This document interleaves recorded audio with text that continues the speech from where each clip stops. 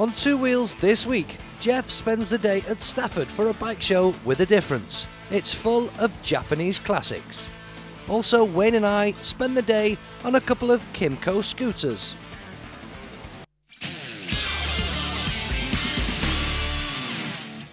Now, whenever you think of classic bikes, people think of classic British iron, but there's more to it than that. There's lots of classic Japanese bikes around and Italian bikes. But we'll start with this one. Really is a classic. The first Honda 750, the CB 750. 4 exhaust systems there. Just imagine having a bike with 4 silencers in the late 60s, 1969 this one. Single overhead cam, engine, 4-cylinder air-cooled across the frame, electric start. And disc brakes too, well, at least a disc brake up the front end. And this was quite novel in its time, stainless steel discs so that it looked nice, but one big problem with it, in the wet weather, they just didn't work. Well, 10 years on, and Honda had moved on somewhat to this, the 1000cc CBX, 6-cylinder, double overhead cam, 6 carburetors, looked a really impressive bit of kit. But it only produced about 106, 110 brake horse, I seem to remember, but nevertheless, very, very smooth bike. Only ran until 1982 when they produced this one, the Super Sports. Interestingly on this, they started to ProLink rear suspension with the single shock absorber. And I always remember I went round as a pillion passenger on the back of one of these with Charlie George round Donington. And he was decking everything on this, but it was quite a tool and I've never forgotten that. Very smooth, respect as they say. If you thought Street Fighters were something new, what about this? 1980 CBX motor in a French-made frame, Motor Martin. And it really looks pretty trick, doesn't it? All this steel tubing, but chrome-plated. The wheels look a bit odd these days, big gold anodized alloy wheels. But an early Street Fighter, if ever there was one.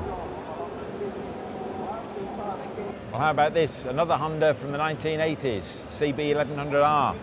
Very few of these imported into the UK, only about 100 in fact. This one's had its fairing removed and it really does look neat, doesn't it? You can really see a sort of speed triple influence in this, or perhaps the other way around. But 1100cc motor, lots of special bits in there, and these were raced by Joey Dunlop, Ron Haslam and Wayne Rainey, just to name a few. But quite a potent tool, 115 brake horsepower. It was quite something to contend with, and it still looks really tasty. Now, Kawasaki, always the king of the road. Well, they are to me, perhaps I've overstated it a bit, but I'm a Kawasaki fan anyway. But just look at this, it's absolutely immaculate. This is the Z900, first introduced in 1973 and tested by Motorcycle News at 134 miles an hour. That was quite some speed back then, and this blew the CB 750 Honda absolutely into the weeds. But in fact, as you can see from these high bars, if you were the rider, it'd blow you into the weeds too. Very high-rise bars, but fantastic example, this one. And still a blistering bike. Now, over the years, the 900 engine grew to 1000cc, still air-cooled, and this is one version of it, 1978, the Z1R. They tried to give it a more European feel instead of that American feel, slightly lower bars, more angular tank, and a little nose fairing up the front there. Pretty rare bike, but it still looks pretty neat, and again, in immaculate condition. Now, around 1978, the same time that Honda developed the CBX, Kawasaki were not to be outdone again, so they came with a 1300cc water-cooled 6 this time, double overhead cam, 3 carburetors on it, and also, uniquely on this one, a shaft drive. But this was a really massive, heavy lump of a thing. Just look at the size of it, a massive petrol tank, again, very high bars, and that big square headlamp. Not actually a very pretty bike, but this one is immaculate, as they all are here. But I always remember there was a Swedish guy called Nils Lundqvist, who actually used to wheelie one of these and break the back number plate off. So there's nothing new, even in stunt riding. Can you imagine wheeling one of these? Now, you've seen the new Kawasaki, the W650. Well, this is the W1, very much based on a BSA A10. Any of you who've seen the old Bzas around will recognise it. It's virtually identical. The timing case there, iron cylinder barrel, alloy cylinder head, very, very similar. This was in the days when they used to copy, and even the gearbox there, it's got a rocking pedal gear shift on it, as you can see, but the gearbox is BSA pattern. And over on the other side here, the primary chain case is virtually identical. But as I say, this was getting Kawasaki off the ground, so they made a copy. But as I understand it, it didn't used to leak oil. Well, of course, you can't think about Kawasaki's without thinking of their two-stroke past. Here's a couple of them. The KH500, three-cylinder air-cooled two-stroke, a really wheelie-mad machine. The frame was a bit, shall we say, a flexible friend at that time, a bit spindly, so the handling left something to be desired.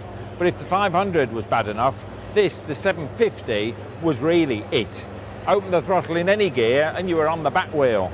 Really wheelie king. But look at that massive engine. Killed off by the American emission rules, you couldn't have big three-cylinder air-cooled two-strokes. Far too smoky, far too dirty. 1, 2, 3, 4, 5, 6, 7.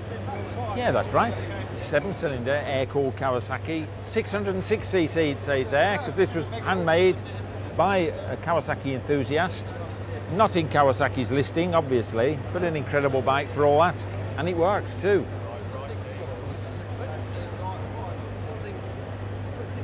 Now, Laverdas, we've tested these on the programme, the Diamante and the Ghost, etc. But they did have a previous life. In the mid-70s, they produced this 750cc double overhead cam twin. And the keen ones amongst you will see that that engine looks very, very similar to the 250 and 305 Honda Dreams of the early 70s. I'm not saying they copied, but you can see the similarity. But the more famous one, the one they really made the name with in the UK, was the big three-cylinder 1000cc 3C. 3C for three-cylindry. And this is it, massive lump there, very long crank. And in fact, people who dropped these ended up bending the end of the crank, breaking the alternator off. But a nice big engine in there, 180-degree crank, which they changed later to 120, but the 180-degree gave a great lumpy feel to the engine, gave it a hell of a lot of character. But the most famous one that we got in the UK was prepared by the importers, which was Slater Brothers, and they prepared this, the Laverda Jota.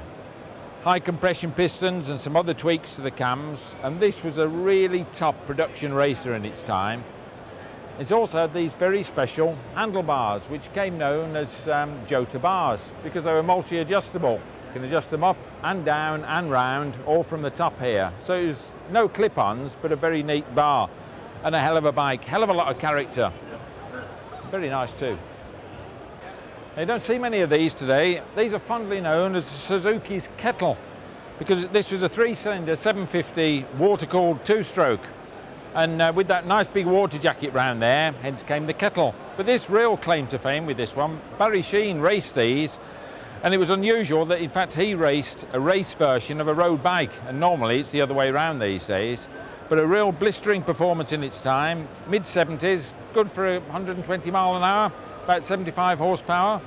But again, American emission rules killed it off. Smoky two-strokes, I'm afraid. But it looks quite a neat bike. And even though it's only three-cylinder, you actually get 4 exhausts here. So it looks quite cool.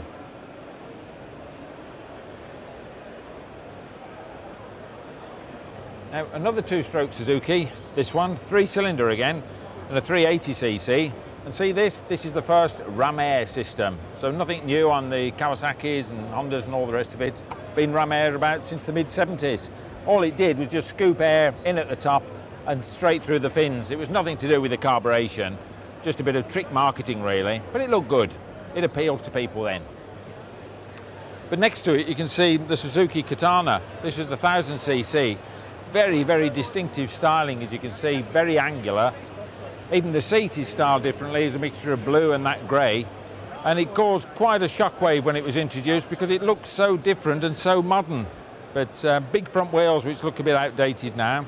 But nice looking bike.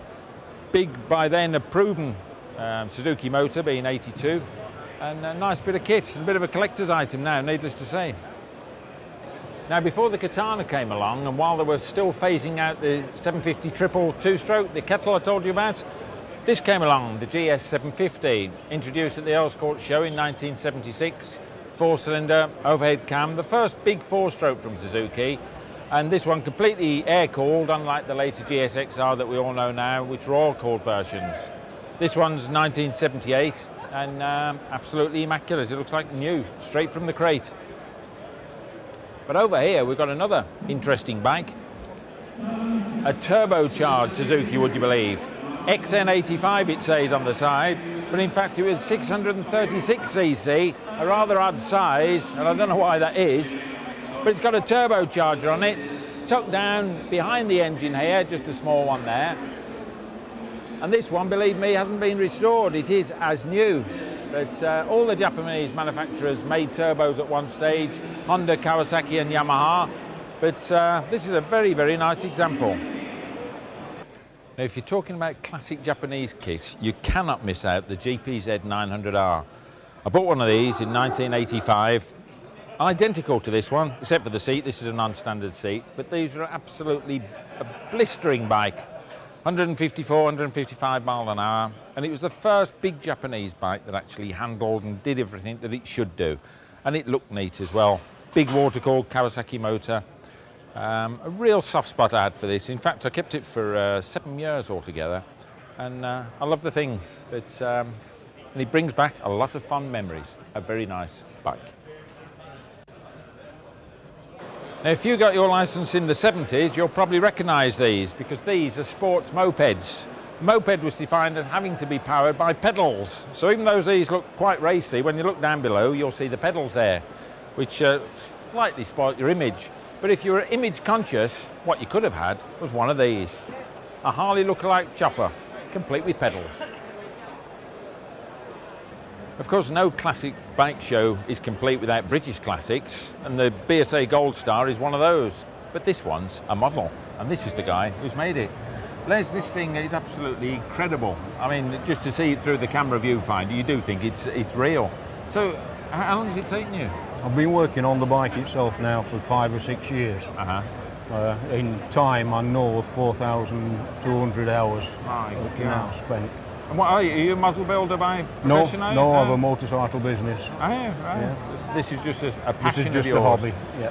But is it a working model? Yes, everything on it works as the original bike. Yeah, including this tiny chain that I've noticed. Yep. Now, you haven't made that, have you? No, the chain is off at the old C100 Honda 50. Yeah. I just ground it down to get the thickness right. Oh, God. And that was to get some clearance, was yes. it, behind the old... Yeah. And you've got a little, I was going to say it's a model of the clutch, but that is a real That is a clutch. working part of the clutch, just the same as all the rest of it. Yeah. Right. And so as you pull the control levers, the real clutch is going to work? Yes, that's correct. And what about firing it up? Now, I do know that it hasn't yet run, but it's going to, yeah? It is going to do, yes. So hopefully, a year this Christmas is my aiming point to get it complete. And you've made the whole thing yourself, haven't you? Every single item on it. Yes. I think it's absolutely incredible. It's a real credit to you. But who are you going to get to ride it? Well, Tommy Rob.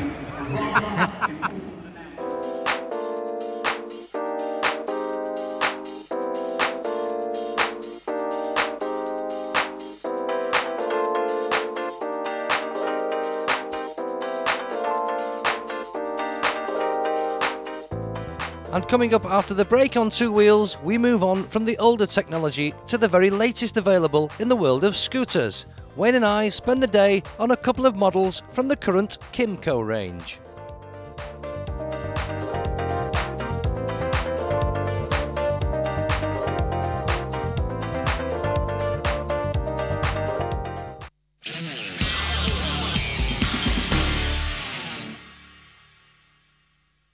What is the biggest selling type of motorcycle in the UK?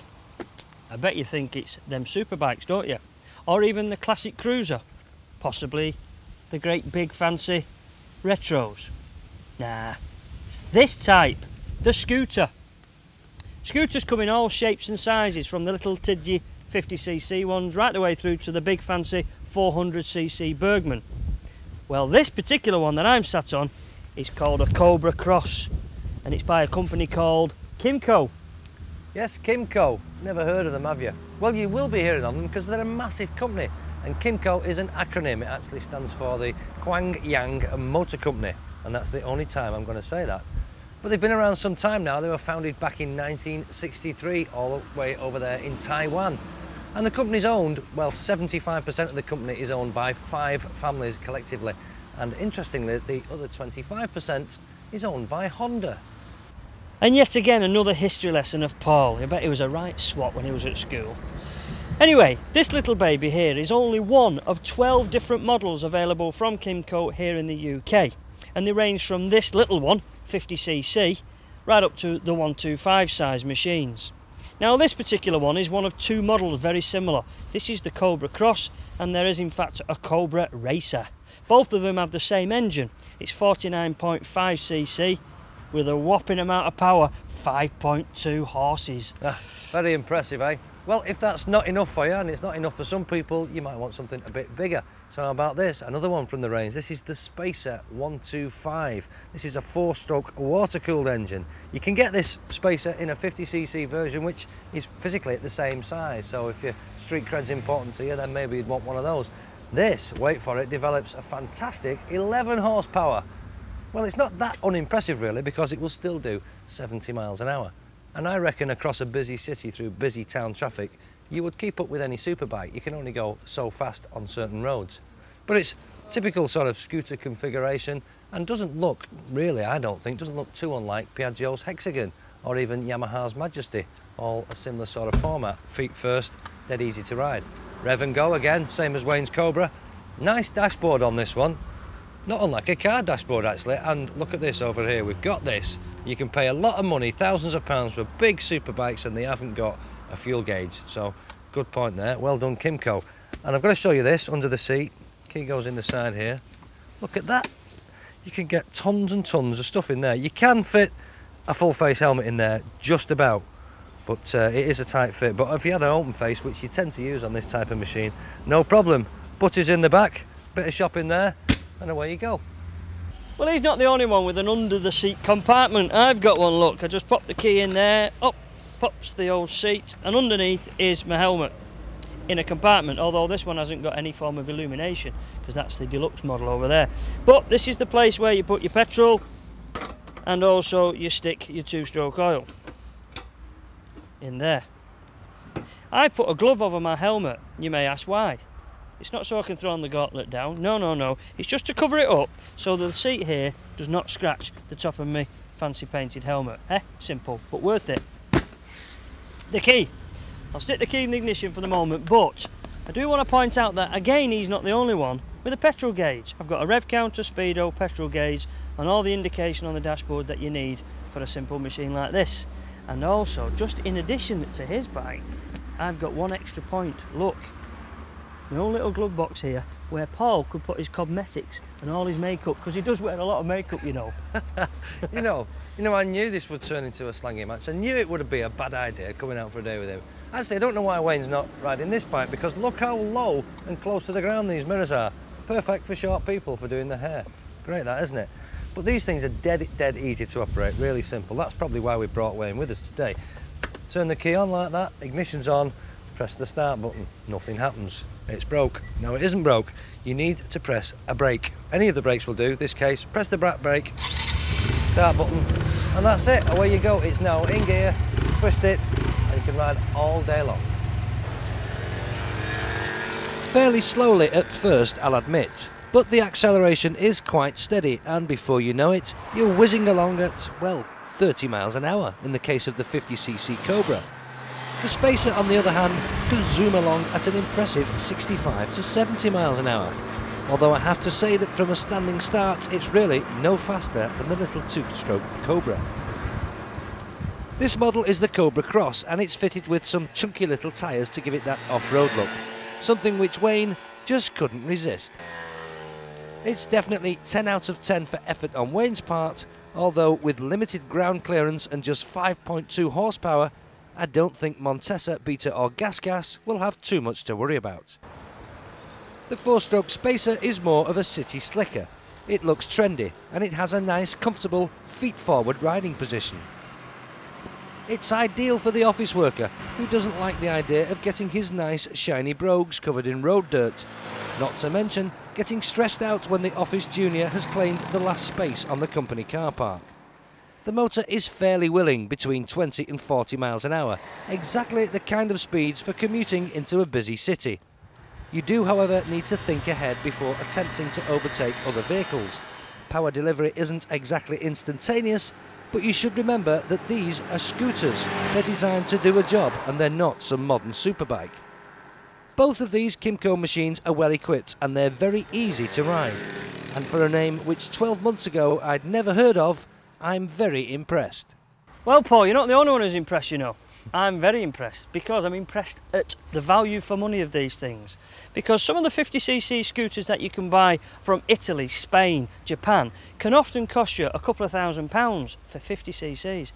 A bike that is very, very much the same as this. The build quality of this, the way it works and everything about it is just as good.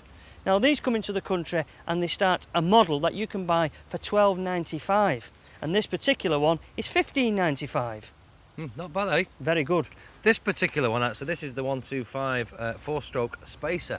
This will cost you £2,500, but as I said before, you can have this in a 50cc version, which is physically exactly the same, just with a smaller motor.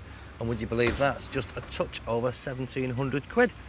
I'm well impressed with them, but there's got to be something wrong with them, Wayne. There must is. be some things you don't like. like. Oh, I've found something wrong. Not particularly powerful, is it? Well, that's because what it is. It's a 50cc moped. Which is why we put you on that one. Thank you very much. Very thoughtful. And my feet reach the floor as well, which is another point for little dwarfs like myself.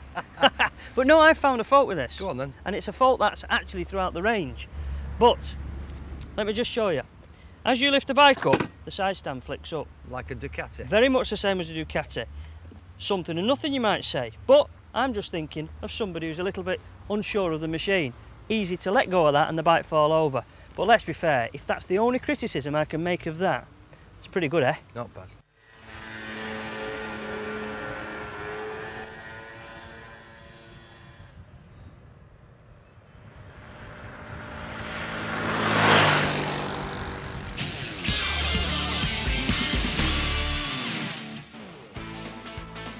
On Two Wheels next week, Wayne tells us all we've ever needed to know about motorcycle intercoms, including the world premiere of his own very latest design.